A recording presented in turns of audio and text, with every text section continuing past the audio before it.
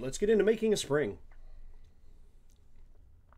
Deleted the startup cube, which is fairly self-explanatory. Just select it, hit delete, get rid of it.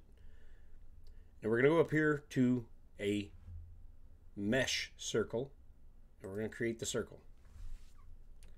Now scale the circle down. We're going to rotate it 90 degrees along the Y. And then we're going to grab the little green arrow here and we're going to move it along the Y.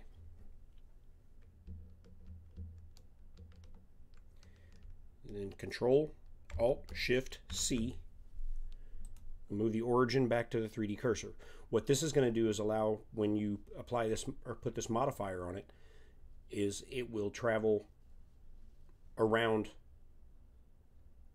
its origin point. And if you move its origin point away from where it is, it will make it travel out in a circle. So now we're going to add the modifier, a screw modifier, which we don't want it on the Z-axis. We don't want it on the Y-axis. We want it on the X-axis. Now, you see it looks kind of blocky and chunky. That's determined by the number of steps. So we're going to double the number of steps from 16 to 32, which will make it fairly smooth.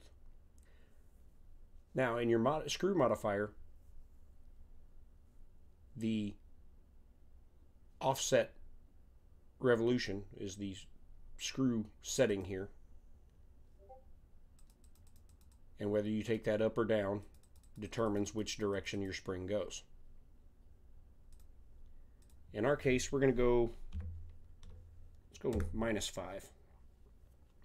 Now, each one of those is a turn of the spring. You can see here. I'm going to bump the iterations up, and you can take that up as many as you need for your spring's purpose. Then we're going to apply that. So now we've more or less made a spring. But now we're going to tab into edit mode. Hit A to deselect everything. Now, with edge select mode on, hold down Alt and select the ring, because as you can see it's not closed in. We're going to hit the F key to make a face there, and do the same at the other end of the spring. Because we're 3D printing stuff, we want to make a manifold object.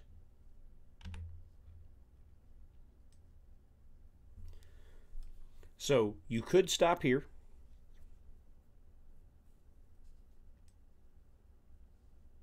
If you wanted to. But I'm not going to, because when I'm making these springs for the vehicles, I like their mounting points to be fairly flat. So there's a couple things that I did with mine, which again you don't have to do because this will spring. It just gives you a very small area to glue it top and bottom.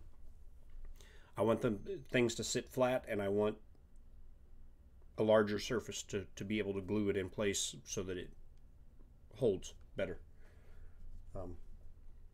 So a couple things we're going to do. Tab back out of edit mode. We're in object mode. I'm going to use a couple Boolean operators to flatten the spring on the top and the bottom. I'm going to scale this cube up, move it down to about there.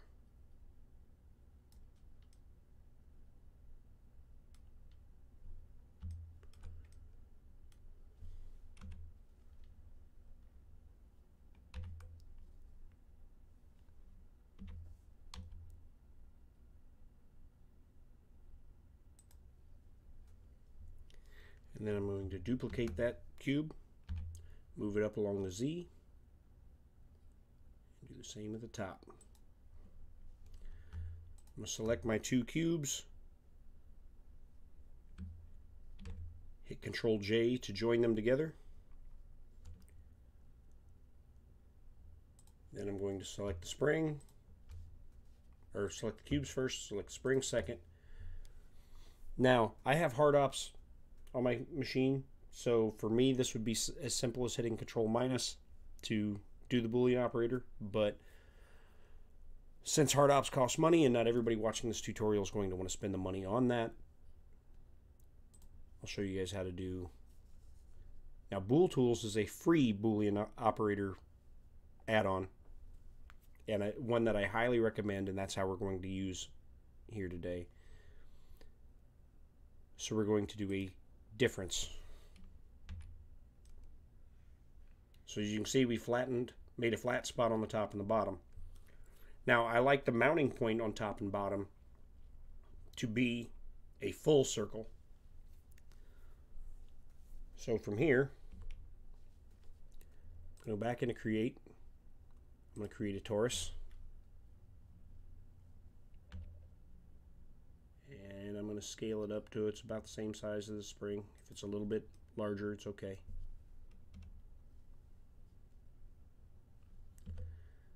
Now I'm going to edit the torus. Wireframe.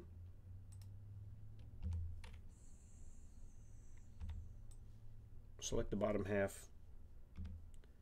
I'm going to delete the vertices. Gives us a nice flat spot.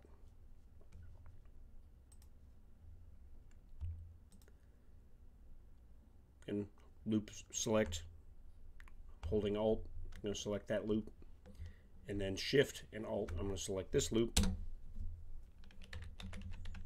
and we're going to bridge the edge loops.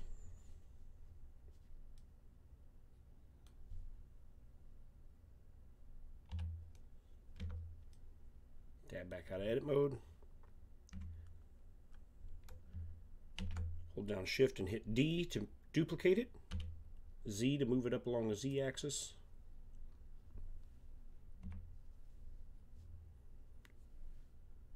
Then we're going to rotate it 180 degrees.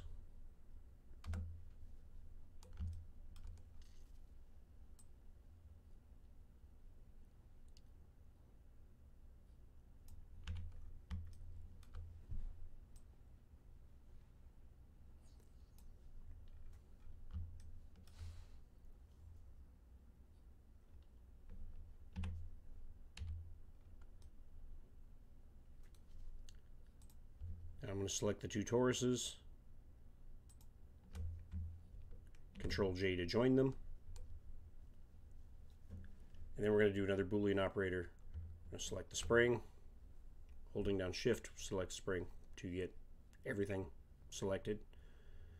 We're going to go back to Tools, down to Bool Tools, and we are going to do a union.